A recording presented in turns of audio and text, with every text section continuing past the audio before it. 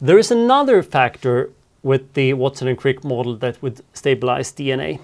So in this, the DNA bases you have here, you have a bunch of 5- and 6-membered rings in the bases.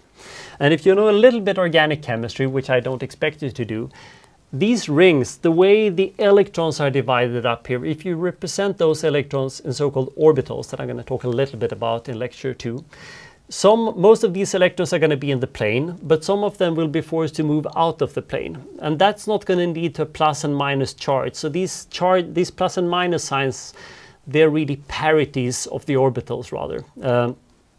But if you take 2 such rings and put them next to each other, it's going to turn out that this pairing means that the rings will stabilize each other, because these so-called the pi electrons here are going to be interacting favorably with the next ring, and it's called pi stacking.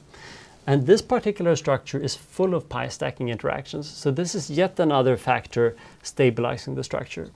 This tends to be the hallmark of a good model, that you come up with one model, and the more you think about it, the more experiments confirm your model that that too would be good, and that too would be good, and that too would be good. You end up getting confirmation after confirmation after confirmation, which is what Watson and Crick did.